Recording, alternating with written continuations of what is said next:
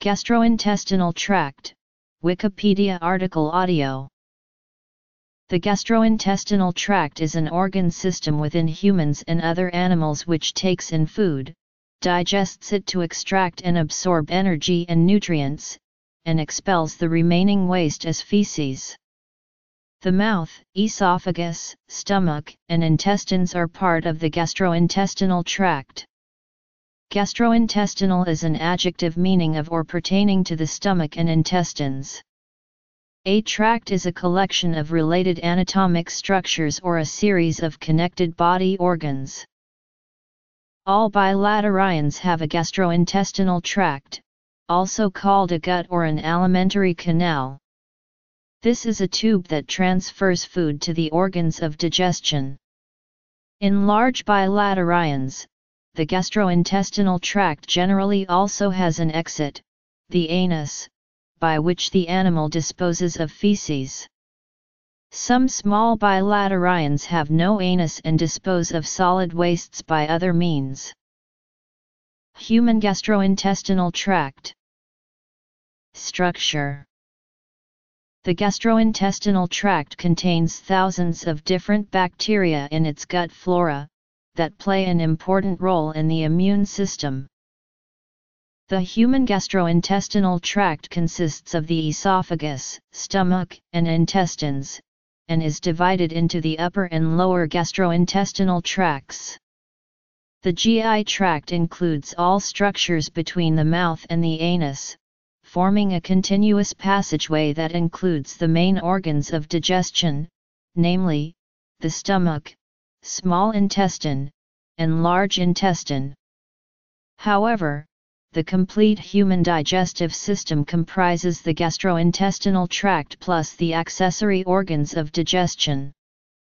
The tract may also be divided into foregut, midgut, and hindgut, reflecting the embryological origin of each segment. The whole human GI tract is about 9 meters long at autopsy. It is considerably shorter in the living body because the intestines, which are tubes of smooth muscle tissue, maintain constant muscle tone, somewhat like a slinky that maintains itself in a halfway tense state but can relax in spots to allow for local distension, peristalsis, and so on. The GI tract releases hormones from enzymes to help regulate the digestive process. These hormones, including gastrin, secretin, cholecystokinin, and ghrelin, are mediated through either intracrine or autocrine mechanisms, indicating that the cells releasing these hormones are conserved structures throughout evolution. The structure and function can be described both as gross anatomy and as microscopic anatomy or histology. The tract itself is divided into upper and lower tracts, and the intestines small and large parts. Upper gastrointestinal tract. The upper gastrointestinal tract consists of the buccal cavity, pharynx, esophagus, stomach, and duodenum. The exact demarcation between the upper and lower tracts is the suspensory muscle of the duodenum. This delineates the embryonic borders between the foregut and midgut, and is also the division commonly used by clinicians to describe gastrointestinal bleeding as being of either upper or lower origin. Upon dissection, the duodenum may appear to be a unified organ, but it is divided into 4 segments based upon function, location, and internal anatomy. The 4 segments of the duodenum are as follows: bulb, descending, horizontal, and ascending. The suspensory muscle attaches the superior border of the ascending duodenum to the diaphragm. The suspensory muscle is an important anatomical landmark which shows the formal division between the duodenum and the jejunum, the first and second parts of the small intestine, respectively. This is a thin muscle which is derived from the embryonic mesoderm. Lower gastrointestinal tract. The lower gastrointestinal tract includes most of the small intestine and all of the large intestine. In human anatomy, the intestine is the segment of the gastrointestinal tract extending from the pyloric sphincter of the stomach to the anus and, as in other mammals, consists of two segments, the small intestine and the large intestine. In humans, the small intestine is further subdivided into the duodenum, jejunum, and ileum, while the large intestine is subdivided into the cecum, colon, rectum, and anal canal. The small intestine begins at the duodenum and is a tubular structure, usually between 6 and 7 m long. Its mucosal area in an adult human is about 30 m². Its main function is to absorb the products of digestion into the bloodstream. There are three major divisions. The large intestine, also called the colon, consists of the cecum, rectum, and anal canal. It also includes the appendix, which is attached to the cecum. The colon is further divided into small intestine. The main function of the large intestine is to absorb water. The area of the large intestinal mucosa of an adult human is about 2 m². Large intestine. The gut is an endoderm-derived structure. At approximately the 16th day of human development, the embryo begins to fold ventrally in two directions. The sides of the embryo fold in on each other and the head and tail fold toward one another. The result is that a piece of the yolk sac, an endoderm-lined structure in contact with the ventral aspect of the embryo, begins to be pinched off to become the primitive gut. The yolk sac remains connected to the gut tube via the vitelline duct. Usually this structure regresses during development. In cases where it does not, it is known as Meckel's diverticulum. Development. During fetal life, the primitive gut is gradually patterned into three segments: foregut, midgut, and hindgut. Although these terms are often used in reference to segments of the primitive gut, they are also used regularly to describe regions of the definitive gut as well. Each segment of the gut is further specified and gives rise to specific gut and gut-related structures in later development. Components derived from the gut proper, including the stomach and colon, develop as swellings or dilatations in the cells of the primitive gut. In contrast, gut-related derivatives, that is, those structures that derive from the primitive gut but are not part of the gut proper, in general develop as outpouchings of the primitive gut. The blood vessels supplying these structures remain constant throughout development. Histology. The gastrointestinal tract has a form of general histology with some differences that reflect the specialization in functional anatomy. The GI tract can be divided into 4 concentric layers in the following order. The mucosa is the innermost layer of the gastrointestinal tract. That is surrounding the lumen, or open space within the tube. This layer comes in direct contact with digested food. The mucosa is made up of. The mucosae are highly specialized in each organ of the gastrointestinal tract to deal with the different conditions.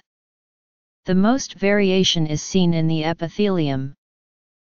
The submucosa consists of a dense irregular layer of connective tissue with large blood vessels, lymphatics, and nerves branching into the mucosa and muscularis externa. It contains the submucosal plexus, an enteric nervous plexus, situated on the inner surface of the muscularis externa. The muscular layer consists of an inner circular layer and a longitudinal outer layer. The circular layer prevents food from traveling backward and the longitudinal layer shortens the tract. The layers are not truly longitudinal or circular, rather the layers of muscle are helical with different pitches.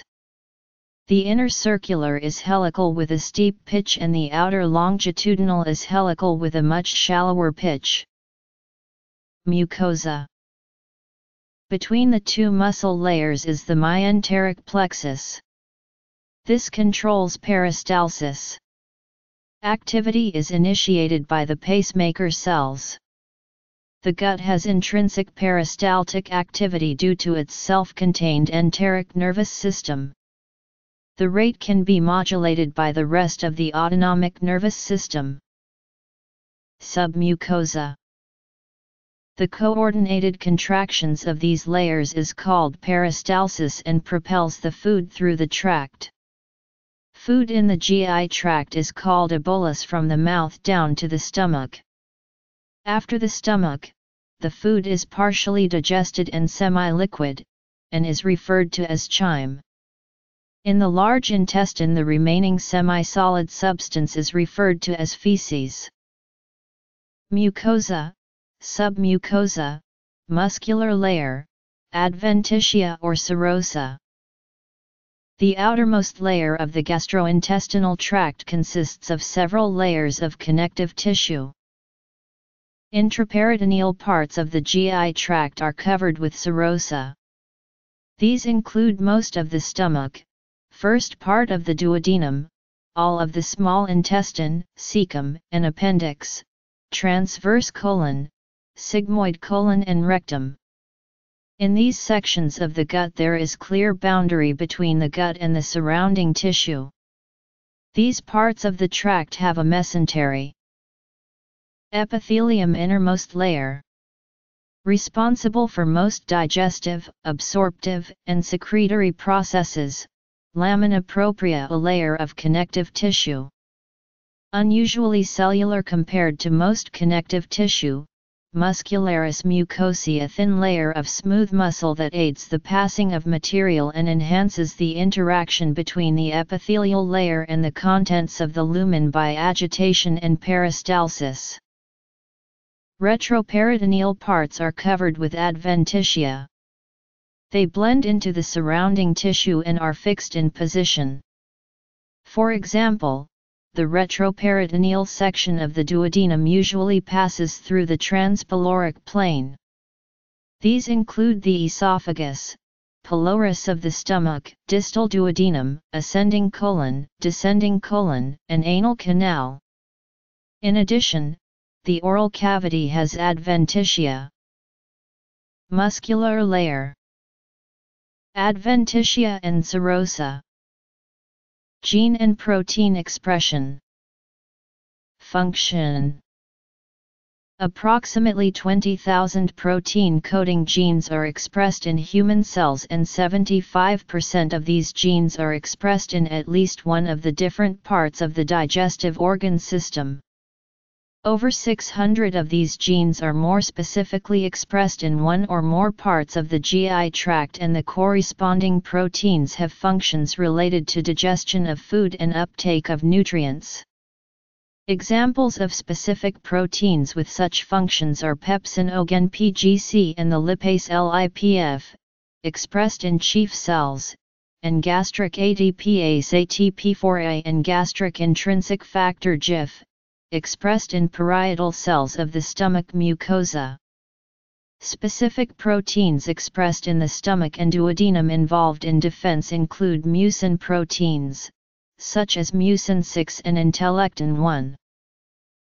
Gastrointestinal cancer may occur at any point in the gastrointestinal tract, and includes mouth cancer, tongue cancer, esophageal cancer, stomach cancer, and colorectal cancer. Inflammatory conditions. Ileitis is an inflammation of the ileum, colitis is an inflammation of the large intestine, appendicitis is inflammation of the appendix located at the cecum. This is a potentially fatal condition if left untreated. Most cases of appendicitis require surgical intervention. The time taken for food or other ingested objects to transit through the gastrointestinal tract varies depending on many factors, but roughly, it takes less than an hour after a meal for 50% of stomach contents to empty into the intestines, while total emptying takes around 2 hours. Subsequently, 50% emptying of the small intestine takes between 1 and 2 hours. Finally, transit through the colon takes 12 to 50 hours with wide variation between individuals. The gastrointestinal tract forms an important part of the immune system. The surface area of the digestive tract is estimated to be about 32 square meters, or about half a badminton court. With such a large exposure, these immune components function to prevent pathogens from entering the blood and lymph circulatory systems. Fundamental components of this protection are provided by the intestinal mucosal barrier, which is composed of physical, biochemical, and immune elements elaborated by the intestinal mucosa.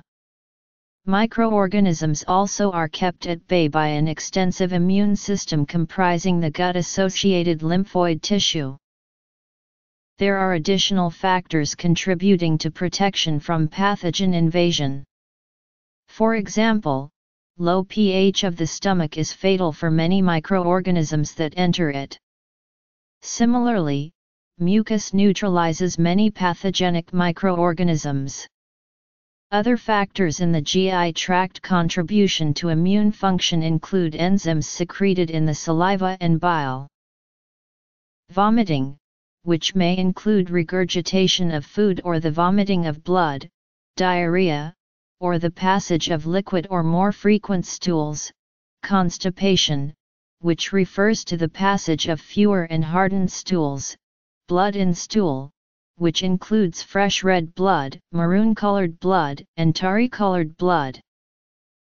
Beneficial bacteria also can contribute to the homeostasis of the gastrointestinal immune system. For example, Clostridia, one of the most predominant bacterial groups in the GI tract, play an important role in influencing the dynamics of the gut's immune system. It has been demonstrated that the intake of a high-fiber diet could be responsible for the induction of T-regulatory cells.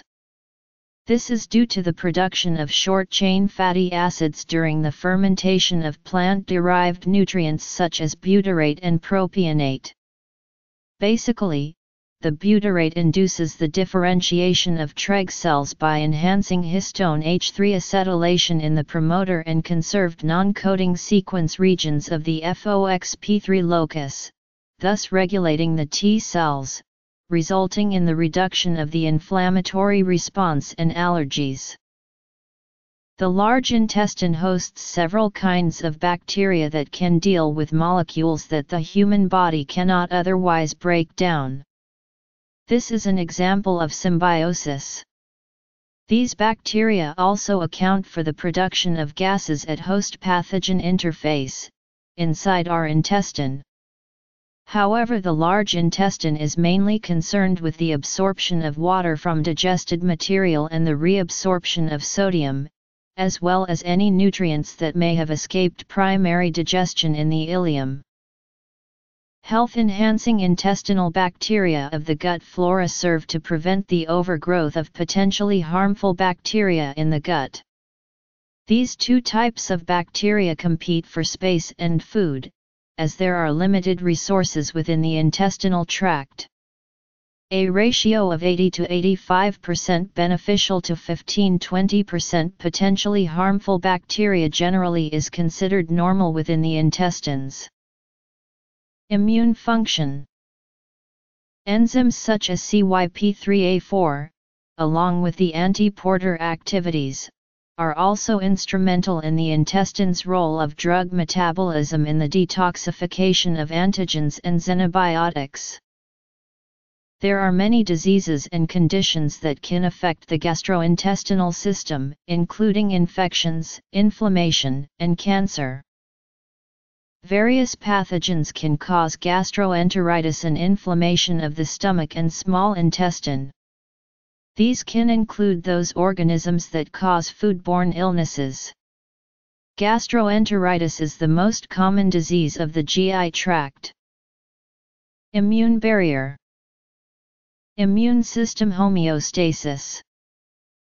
Intestinal microbiota. Diverticular disease is a condition that is very common in older people in industrialized countries. It usually affects the large intestine but has been known to affect the small intestine as well. Diverticulosis occurs when pouches form on the intestinal wall.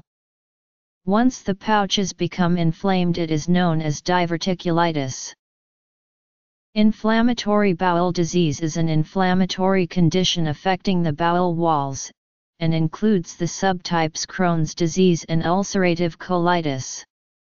While Crohn's can affect the entire gastrointestinal tract, ulcerative colitis is limited to the large intestine.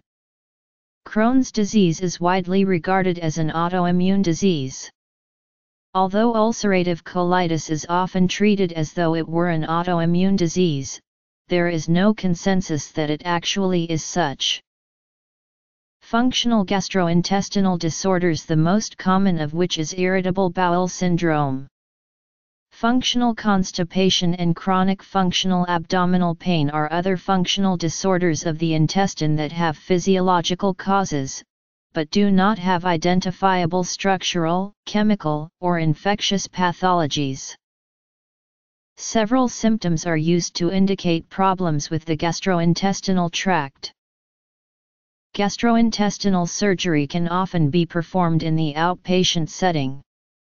In the United States in 2012, operations on the digestive system accounted for 3 of the 25 most common ambulatory surgery procedures and constituted 9.1% of all outpatient ambulatory surgeries.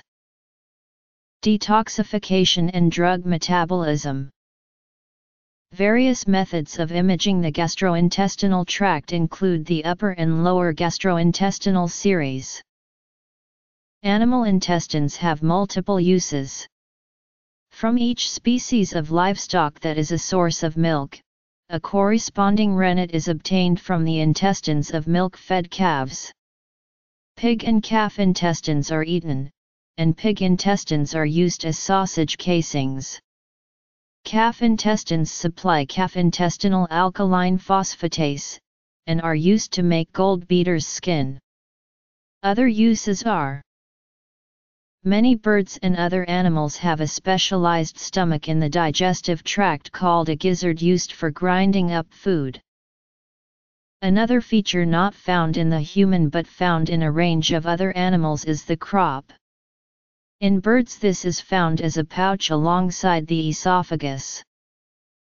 Other animals including amphibians, birds, reptiles, and egg-laying mammals have a major difference in their GI tract in that it ends in a cloaca and not an anus. Clinical significance. Diseases. Symptoms. Treatment. Imaging. Other related diseases. Uses of animal guts. Other animals. Radio-opaque dyes may be swallowed to produce a barium swallow. Parts of the tract may be visualized by camera. This is known as endoscopy if examining the upper gastrointestinal tract, and colonoscopy or sigmoidoscopy if examining the lower gastrointestinal tract.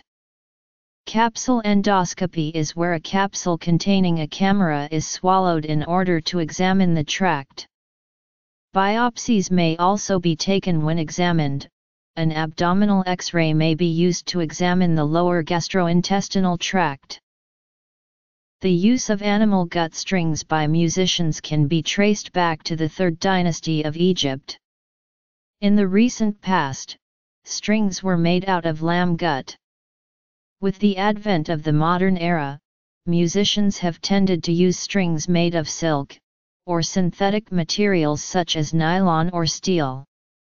Some instrumentalists, however, still use gut strings in order to evoke the older tone quality. Although such strings were commonly referred to as catgut strings, cats were never used as a source for gut strings. Sheep gut was the original source for natural gut string used in rackets, such as for tennis. Today, synthetic strings are much more common, but the best gut strings are now made out of cow gut, gut cord has also been used to produce strings for the snares that provide a snare drum's characteristic buzzing timbre. While the modern snare drum almost always uses metal wire rather than gut cord, the North African bender frame drum still uses gut for this purpose. Natural sausage hulls, or casings, are made of animal gut, especially hog, beef, and lamb. The wrapping of Cocorizzi, Gardobacchia, and Torcinello is made of lamb gut. Haggis is traditionally boiled in, and served in, a sheep's stomach. Chitlins, a kind of food, consist of thoroughly washed pig's gut. Animal gut was used to make the cord lines. In long case clocks and for fusee movements in bracket clocks, but may be replaced by metal wire. The oldest known condoms, from 1640 AD, were made from animal intestine.